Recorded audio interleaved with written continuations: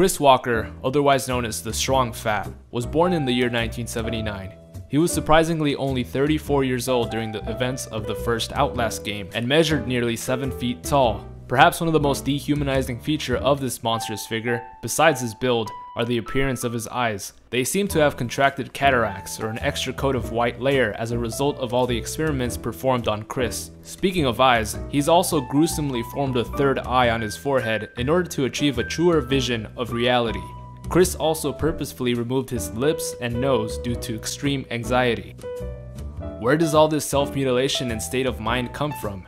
Before his arrival to the mental asylum, Chris served in the military police and was stationed in Afghanistan. It's common knowledge nowadays that veterans who have served in the military suffer from PTSD and many anxiety-inducing disorders. During a patient status report on Chris Walker, his arms were restrained from continued self-mutilation.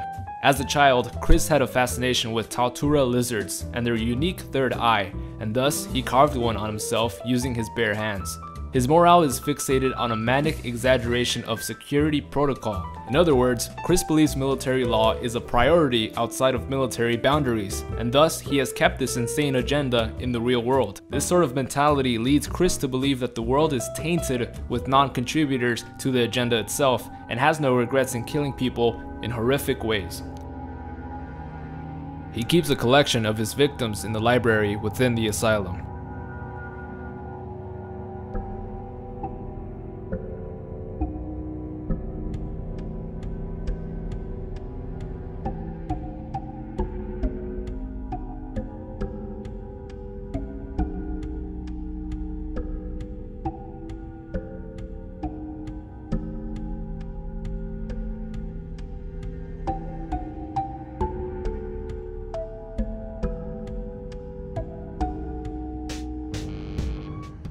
Chris Walker chases a player with little to no effort and will spot their hiding location, and there's no real use trying to move around him because his body almost blocks the entire room.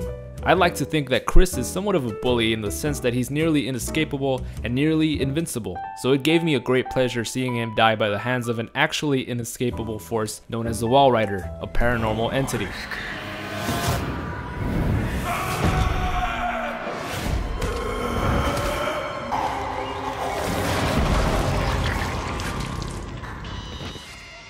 In conclusion, Chris Walker is the face of Outlast 1 because of, well, his face. I'd like to think of Chris Walker as not only a scary antagonist, but in terms of the story, the antagonist that wasn't bound by the Murkoff Corporation completely and followed his own rules.